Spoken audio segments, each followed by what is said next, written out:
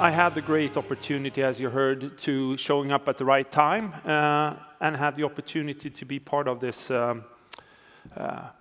beautiful company called Skype. I also had the great opportunity to invest in a lot of companies. So I'm a serial entrepreneur, author, investor. And I've started more than like 50 different companies. I started a company called Player.io, Kenetworks, and Nunuba. I sold all of these companies to Yahoo.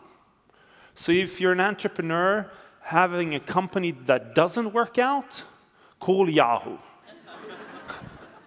Because they buy everything with some persuasion. I also invested over 400 million euros into a company called Zalando. I don't think you know it, but it's basically the equivalent of ASOS here in the UK. Anyone know Zalando? Yeah, okay, yeah, there's a lot of Europeans, of course. So it was a small company, and I invested 400 million euros, and I would say the stock owners were not very pleased. I spent quite a lot of time here in the UK trying to explain why selling shoes on the internet was a good idea. But most of the investors here basically said, every smart human being understands that you need to try on the shoes before you buy them. This is a very stupid idea. But it turned out to be okay anyway. I was also the chairman of the board of a company called iCloud, which was actually purchased by Apple. No one really believed in, having things on a server. Everybody wanted to rack things in the basements, but I believed in it, and very, very luckily, one day Apple calls and wants to buy it. I'm also in the board of IKEA, which I'm now helping to transform and rethink their perspectives.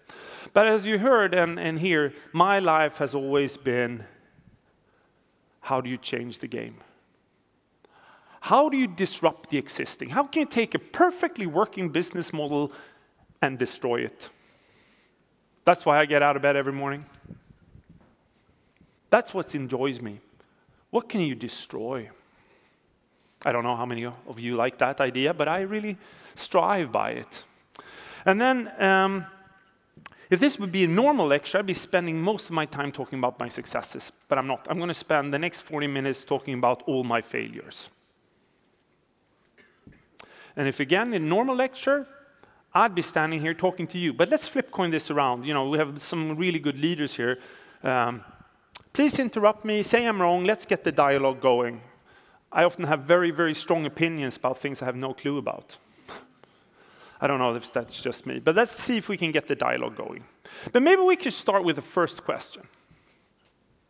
Is it the big that beat the small, or is it the fast that beat the slow? Anyone? Fast. Matthew? Fast. Okay, is that correct? Hands up for fast. Okay. Okay, let's hands up for the big that beat the small. 2, 3 hands, some coming up.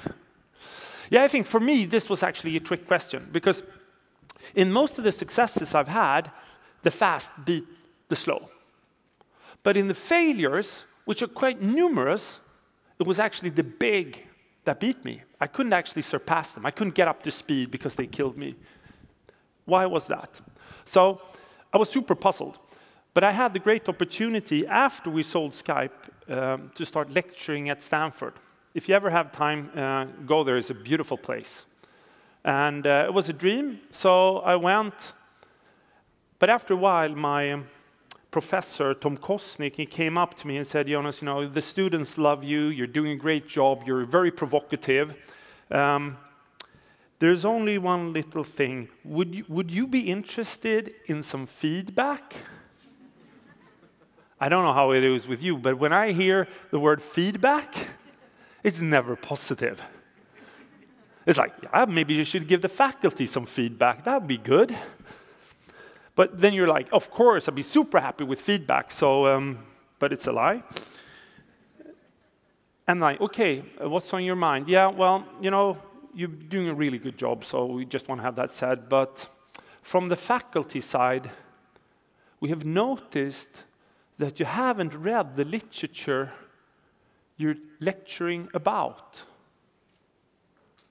Okay, fair point, you know. I can see that, you know. I read, you know, the first chapter and the last chapter, thought I could get away with it. I don't know, how many here have read American management literature? Hands up. No one? Not a lot of people. Well, the others who haven't read anything, you haven't missed anything. Most of these books are actually shit boring. It's like you have one theory, it's like 500 pages, you read the first chapter, you get it. That's what I thought, I, you know, get along with it. But I had to read all of these books page by page. But I came to the same conclusion. These books are shit boring. So I went to Tom and I said, Tom, why don't you write a book, or we write a book about all the knowledge that you've had at Harvard, then you take it to Stanford, you touched some of the most interesting entrepreneurs in this world. Why don't we write a book together? And he said, that's a good idea. And I think he was envisioning, you know, this big Bible of knowledge. But I said, if I want to do it together, Tom, I want to do it my way. I said, if I want to write a book, I want to write a book that is 100 pages long, and half has to be pictures. I'll tell you, he was not utterly convinced. But I said, you know, this is what the world needs. You know, everyone can read, you know, normal management literature. So we set off, we wrote the book, and then we were super proud. And we printed 30 copies, and we sent it to his former colleagues at Harvard. What do you think they said when they saw this book? Anyone? Like, either brilliant or bad. Yeah, well, I think they said like, oh, Tom, this is so sweet. You've written a children's book. And like, Tom was totally devastated. So we have to cancel it, you know, it doesn't work. And the academics on the other side was like, well, don't be shy, Tom. It's probably really well suited for the West Coast. But here at the East Coast, we have a bit higher academic standards. So, you know, Tom was devastated. He said, you know, we have to cancel the book. You know, we can't do it. It's my reputation, all the fear. And I was like, Tom, let's be honest, who really cares about 30 professors at Harvard? They just don't understand my brilliance, Tom. It happens all the time. Trust me, this is going to be all right. Let's go talk to the big publishers in the world. So I went around and I met all the biggest publishing houses. What do you think they said when they saw this book? Anyone? Cute little book, yes, children's departments down the hall. Well, that's basically what they said. Most of them actually sent home really formal letters that you open and you get in your mailbox, and you open them and said, "Dear Mr. Kjellberg, we wish you great success somewhere else." What do you do with that kind of information? It's basically fuck off. We don't like it. Okay, I get that part. So it was turned down everywhere. And I said, okay, how hard can it be to print a book? You know, I started a lot of companies, you print it on paper and you start selling it, so I did. And since I was pissed with the whole industry,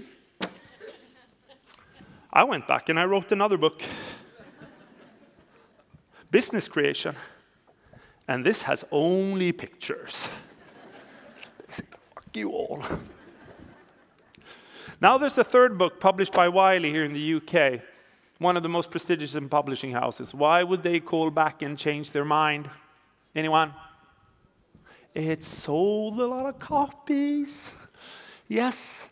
And when that happens, apparently you're willing to change your academic standards. It's very interesting, isn't it? So, what's the book about? Well, the book is about the 9 gears that you need to be successful. And I think in the center part here is actually customer acquisition. How do you actually drive sales? And this is where my journey started. I actually had the opportunity to become the CEO assistant of a company called the Kinnevik Group, which I actually later came back and did all the investments for. But as a CEO assistant, you cook coffee, you repark cars, you do a shitload of PowerPoints. We bought a couple of companies and we sold a couple of companies. And what's still tradition today is that after this first year, you become the CEO of a subsidiary. Felt very natural for me, you know, double degree. Spent 1 year with top management. Of course, I should become the CEO of a new company. So, You're all leaders. What's the first thing you do when you become and assigned a new boss for something? Anyone? You could do nothing, you know, that works quite well. You're all HR people. What's the first thing we do? What did we learn at school? What do you need? A strategy, yeah? And here I could excel. I could sit in my corner office and I could do hundreds of thousands of PowerPoints. But this is where it really hit me. Have you ever thought how easy it is to add customers in Excel? It's a brilliant tool, huh?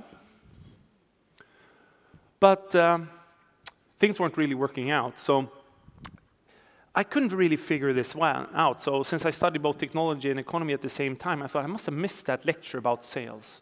So I went back to all my management books, and I found this model in nearly all books. It must be shit important, because it's in a lot of books. What model is it? Anyone? The BCG growth share matrix. Yeah, do you think I got, you know, the star company? Of course not. Do you think I got a company that made money? No. I got the dog. What do you do with the dog in this model? You kill it, you divest. Thank you, BCG. That didn't really help me. I was stuck being the dog. So, but luckily I found A. Akers' SWOT model. How many has done a SWOT model? Great, let's put Jonas Kjellberg in here. 30 years ago, what comes out? A lot of weaknesses. Still quite predominantly. So I'm starting to panic. This company's not, you know, taking off, and I have basically nowhere to turn to. So it ended actually up, I called my father. And he was very surprised. He said, Jonas, you've never, ever asked for advice ever before. You must be in a really shitty position before you call me, yeah?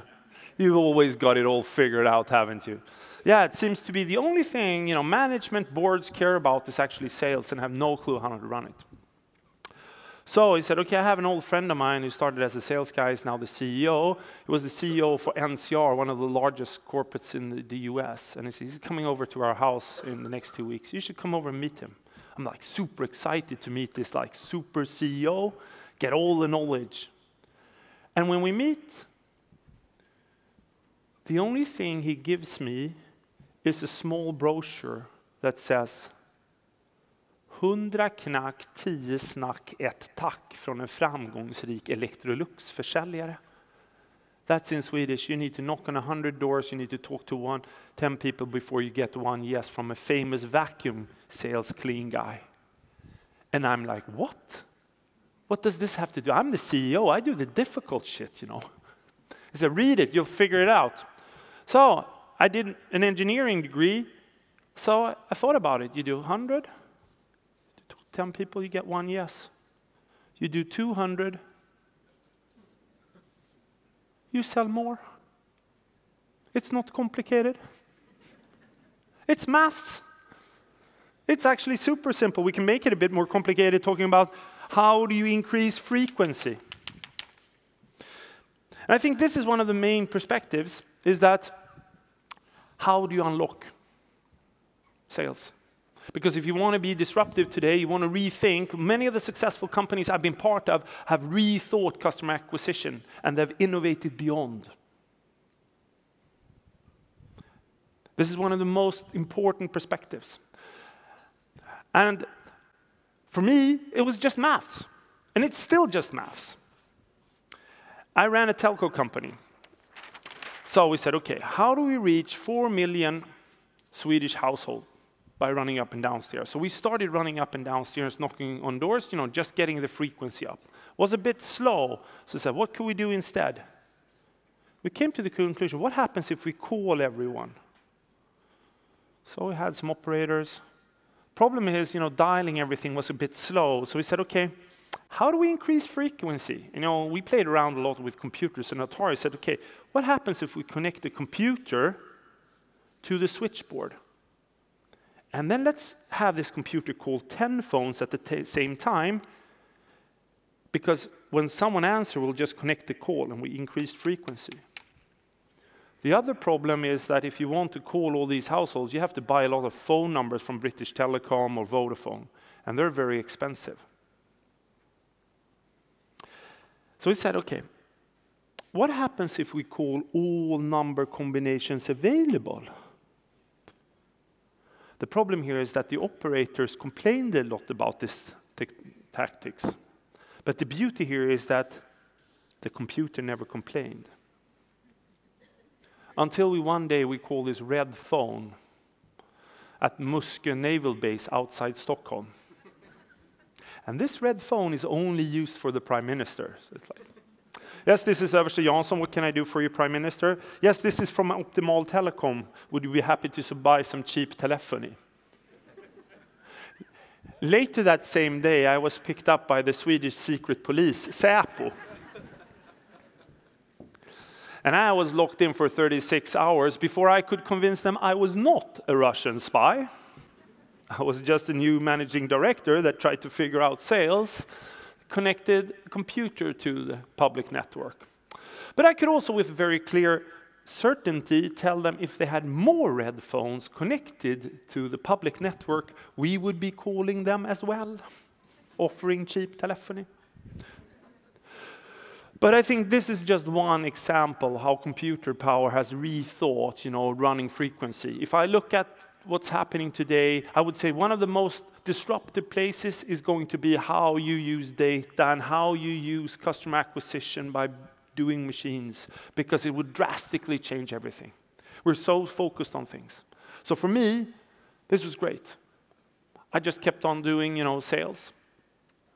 I started a new company called Campus Mobile, sold that to Vodafone, started another one, and Mobison listed that. My life was great. My life was all about frequency.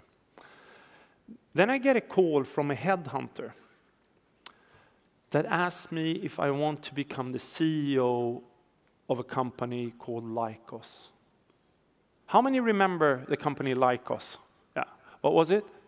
It was the world's second largest search engine. The headhunter, she was a bit, confused. She said, "You never made any mistakes. Everything has been, super progress. I like to see that you had some, failures in your resume. But, we got on and I got the job." But what basically do you think happened basically the same day I started there?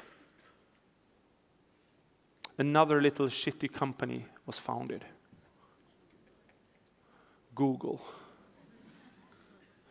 So now if you're in the board of Bertelsmann and Telefonica, what do you do when a little shitty company is founded? Correct, nothing. And when you've done nothing for a while, what do you do then? Then you start making fun of the company. How will they ever survive? They don't even have a business model. Then the board panicked. We sent over our biggest, most prominent German M&A team. What do you think they came back with? Should we buy it? I think their recommendation was very clear. It's burning through cash, is not making money, does not have a business model. Of course, we should not buy it.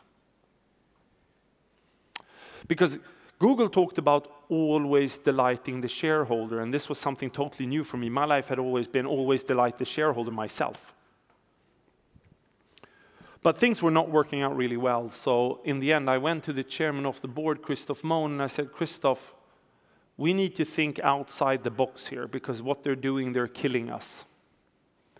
And then he just looked at me and said, "Jonas, there is a reason we have the box. And that is because you should be inside the box and not outside the box. Otherwise, we would not have the box." Stupid me, of course. So when Google said that content is king, I said sales is King Kong, and I just pushed my frequency sales throttles. How do you think it went? Do you think it was a success? No. It was an epic failure. Epic. Company was listed at the Frankfurt Stock Exchange. It was a disaster. So in the end, I called back to the HR person and the headhunter and said, "You were worried about I didn't have any failures. Now I have quite one big one on my resume." And she said, "That's not a failure. That's a career-ending move." We will never be able to work with you again. You know, when I was talking about failure, I was thinking you come like, you wanted to win the Olympics, you end up 5th. That's a failure for me, you know. This is a career-ending thing. But the interesting thing is, Google did something which was delight. We've taken the word delight from the hierarchy of customer needs. How many here know Maslow's hierarchy of needs? Hands up. Basically, it works the same way. In the top, you have delight. The bottom, you have efficiency. In the end, you have functionality. I can give you an example. Alfa Romeo has always had design as their delight. The problem here is the car doesn't go from A to B. The delight falls. Any Alfa Romeo owners in here? Ah, beautiful. It's a beautiful car, huh? It's magical. It's just one little problem. It doesn't work. I can give you another example. Volvo had a strong delight. What was it? Safety. What is it today? Chinese, Scandinavian design, yeah. So here's the challenge. During the period of time, the Volvo engineers, the Swedish engineers, the brilliant people, they added enough safety features and customer satisfaction increased. But what do you think happens when all cars are as safe? It becomes a functionality. And the Swedish engineers couldn't figure it out. They had to sell the company to the Chinese. The Chinese came back and said, no, it's Scandinavian design, which is our delight, and they just carried on. And the company is doing okay today. We don't like to talk about that in Sweden. It's like our Nokia moment, you know. But here's the thing. As you heard, I work for the Boston Consulting Group, so I spend a lot of time in front of the biggest boards in the world. And I'm so surprised that most of their time they spend on defining efficiency and functionality. Why is that? When I go to startup events, it's all about innovating tomorrow's delight. Why is it so difficult for the most successful boards to rethink their business?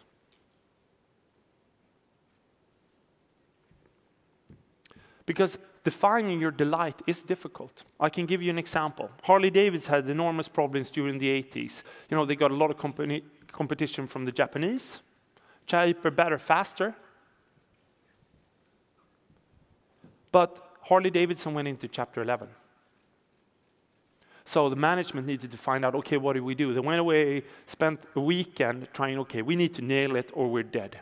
And what they came up with that day, but still stands, is what we sell is the ability for a 43-year-old accountant to dress in black leather, ride through small towns, and have people be afraid of him. And this is our innovation intent. It's nothing about running a motorcycle from A to B. It's about being an outlaw 30 minutes a weekend. It's very simple to figure it out, but in the end, it's all about that friction-free storytelling. What's your company about? So when I'm in the front of the boards, I only ask one question. Very simple.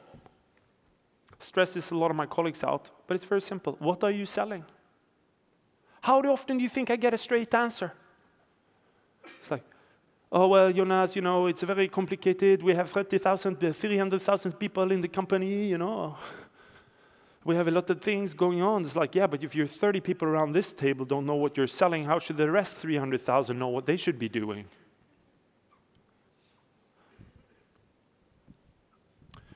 I had the opportunity to have Stefan Persson, one of the founders from H&M, in my board.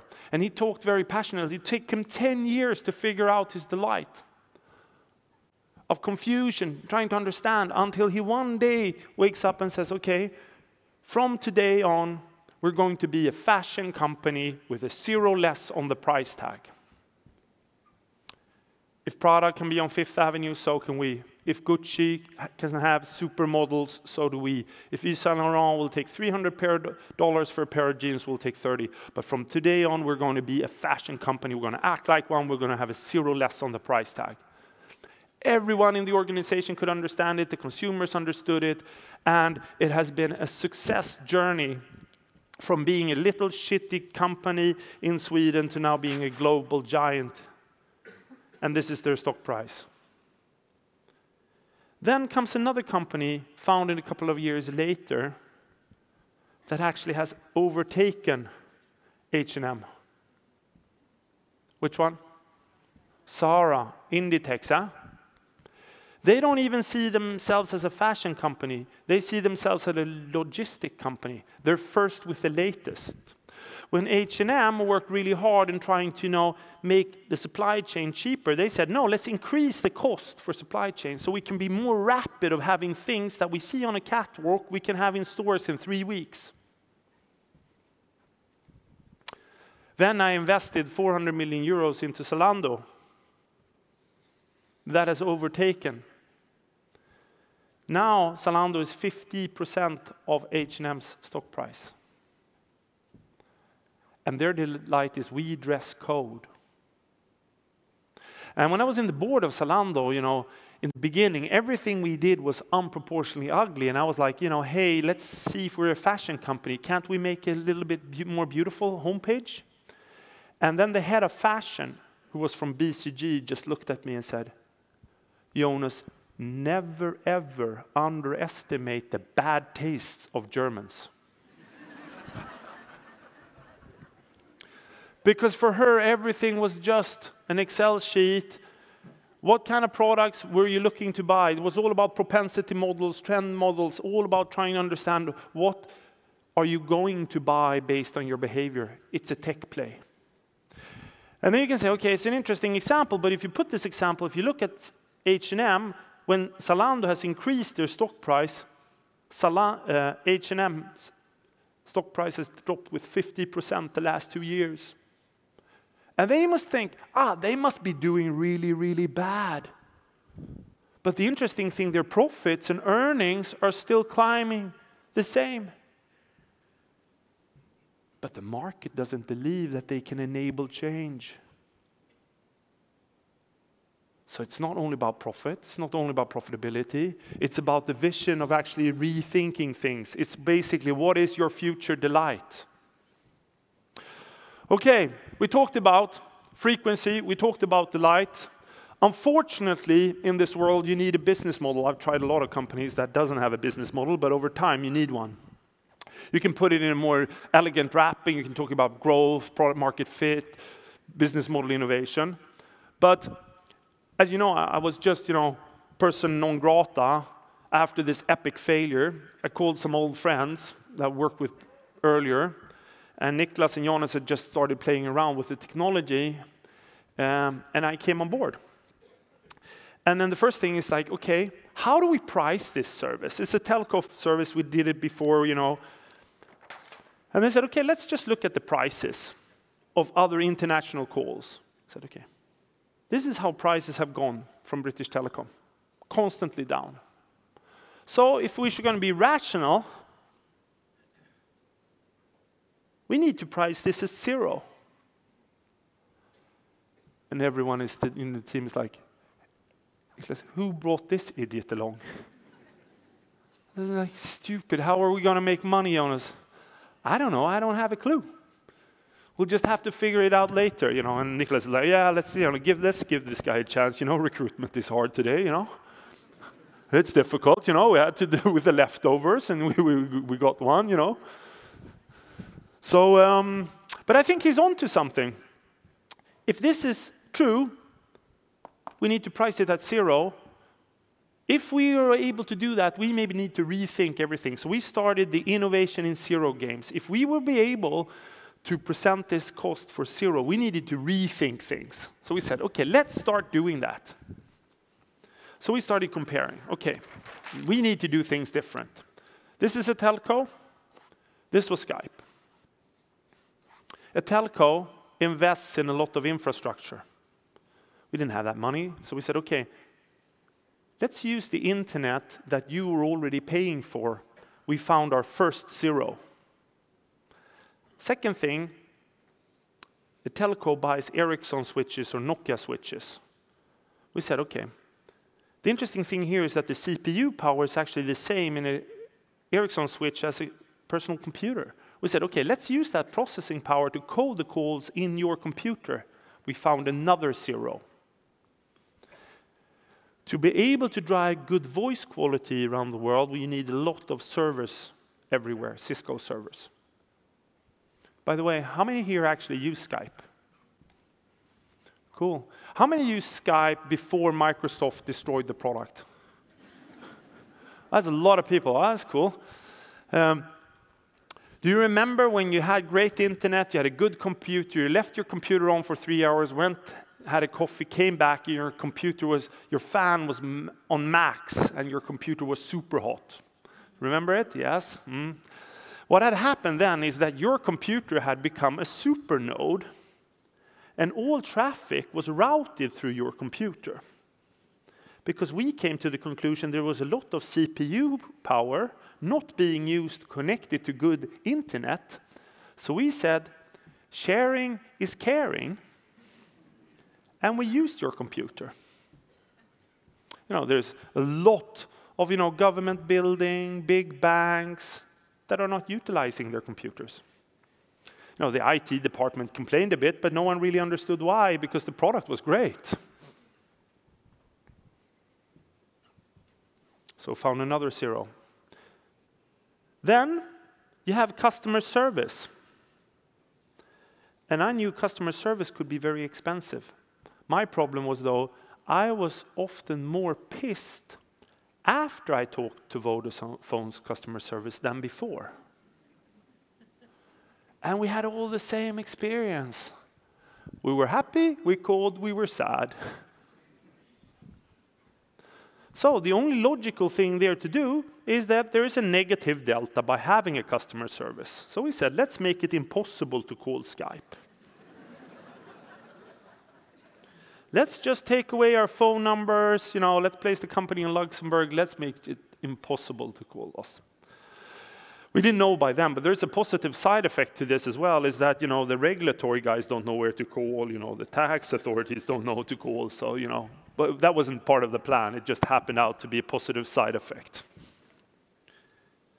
Then you have advertising, the big Vodafone's, British Telecom, they love doing TV advertising. We didn't have that kind of money.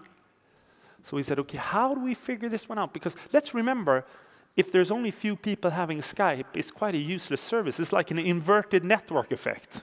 Everyone talks about the network effect, but try it without it. This doesn't really work out very well. So how do we get past this? We said, okay, what happens if we make a little pop-up button that comes up after placing a good call? And it said, would you like to recommend Skype? And if you clicked on that button, since it was a downloadable client, we went in and we opened your inbox. And we sent a mail to all of your contacts. And the beauty is, you sent the mail. So the opening frequency was really well received. We sent quite a lot of mails. We found another 0. And then maybe you're all thinking, okay, but this is madness. You can't do this. But if you go back to Tom Kosnick's research at Harvard, innovating in zeros is one of the main objectives for all the successful companies. It's about innovating in zeros on their cost side. Think about it. Which companies have done this really successful? Airbnb, very good example, has no cost for hotel rooms, now larger than Hilton. Any more companies that have done this? Uber, same thing. No drivers, no cars. Valued at 65 billion US. You think they must have a lot of cars on their balance sheets. It's a goddamn app. What about Facebook? No cost for journalism. You are their journalism. Facebook. Google. Google every night goes out and crawls all the web, takes all the content they can find, download it onto their servers, and then they sell advertising on someone else's content. How did they get away with it? Apple, Because if you have a strong delight, you can also increase your price by 0. So I think they did that. But what about their app store? They have no cost of development for apps, and they take 30% of the profit. All of these companies have innovated in zeros and rethought the game and been super successful. So it's one of the most important things. So as you hear, my life is innovate, don't imitate. This is really difficult. Because I think you need to decide in your company how you recruit is, do you recruit game changers that think differently, that are willing to go to the edge of the uncertainty to redefine the company? Or are you just recruiting outperformers? There's nothing wrong with having outperformers, but they will play a totally different game. Are you recruiting outperformers? Or do you need to change and recruit game changers? I don't know. It's up to you. But I would think the biggest challenge here, when I talk to all the outperformers, all the great guys in suits, they have it all figured out. When I spend time with my friends and the ones who are building companies, the game changers, things as fear, I don't know what I'm doing, will this ever work out? Are we pissing away someone else's money? I'm afraid.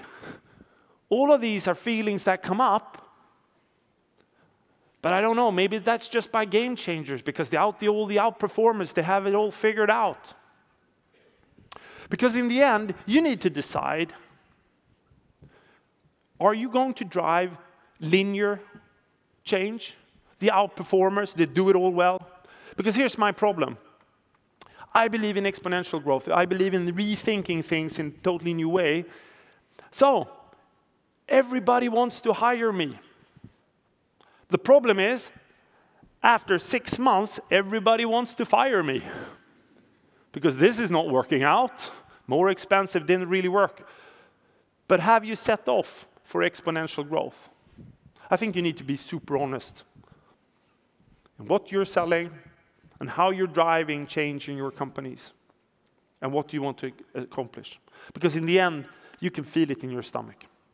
And then you say, okay, great, Jonas, you come here, you do a lot of mumbo-jumbo, you've never really been in a real company, you don't understand things, and I can agree with that, But I think Simon Sinek says it really well. You only have to answer 3 questions.